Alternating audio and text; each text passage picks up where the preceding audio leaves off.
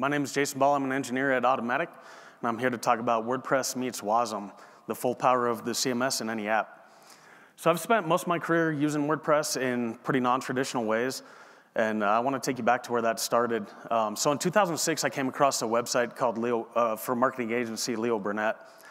At the time, it was one of the most interactive things I'd seen on the web. I was pretty impressed with it, and I became obsessed with learning to make interactions like this.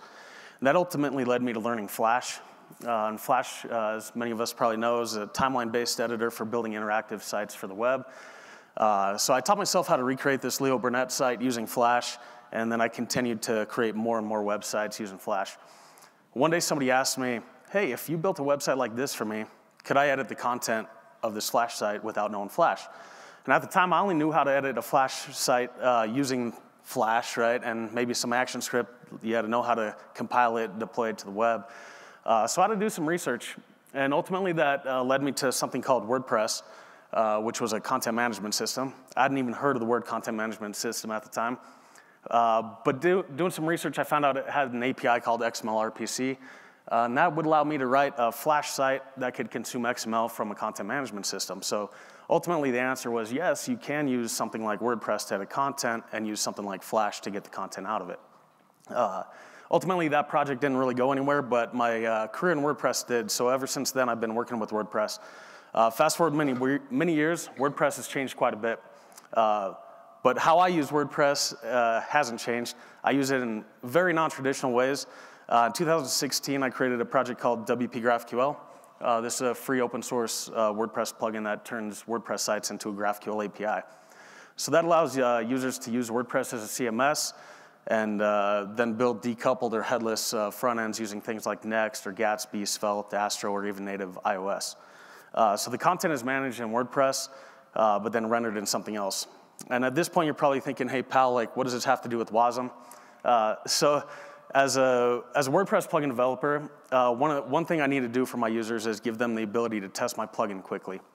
And so typically that requires them to set up a full WordPress server, or install it on an existing server and test their plugin. So that would require PHP, MySQL, Apache, Linux, all that. But we have a project called WordPress Playground, and that allows you to run WordPress fully in the browser. And so that converts PHP to PHP WASM. MySQL is replaced with SQLite. Apache functionality is replaced with JavaScript APIs, and the Linux functionality is replaced with JavaScript polyfills. So plugin developers like me can give live previews of our plugin to our users. So when you're browsing for plugins, we have, 17,000 plugins on the WordPress.org repository. So if you're testing plugins, you can click a live preview button if it's supported by that plugin, and it will open up WordPress fully in the browser, no dependencies, with plugins like mine active, and folks can test it right there in the browser. So that's one use case. Another use case for me, personally, I manage my content for my marketing and blog content in WordPress as a just traditional CMS. But then when I want to manage my docs, I want to manage my docs in Markdown files close to the code, right? If you've used WordPress for a long time to edit content, something about editing Markdown directly feels a bit archaic. I don't mind it. A lot of users that do manage content don't want to manage content in Markdown. With this, WordPress Playground supports a workflow where we can open up WordPress fully in the browser, connect with GitHub. So this gets my docs from my Markdown files fully in the browser, imports it into WordPress. Again, there's no server running. It's all in the browser. It will import my Markdown files from my GitHub repository into WordPress. I can then edit my content using proper CMS. I can make changes to my content, like maybe fix a typo or whatnot, save my content, and when I'm done making the changes, I can export it back to GitHub as a pull request. So this allows me to edit content from any data source, really. This is just one example, Markdown, but you could use this to edit content in any other data source. Fully in the browser, again, no server or anything like that running. So these are just two examples of how you can use WordPress in ways that maybe you wouldn't have thought before. So we can use WordPress in the terminal, the desktop, mobile, front end, all that stuff.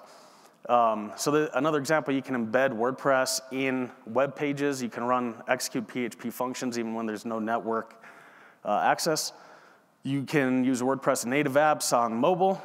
You could use, like I said, WordPress in terminal apps. This is a desktop app called Studio where you can spin up WordPress sites locally to do testing with just a few clicks of a button. We have some WordPress VS Code extensions in the works right now as well. So the question is this full, free, open source? So whether you're interested in WordPress or not, what can you build with this technology is the question. If you want to learn more, you can find us at w.org/playground. I'm on Twitter or X or whatever at Bahl. Thank you.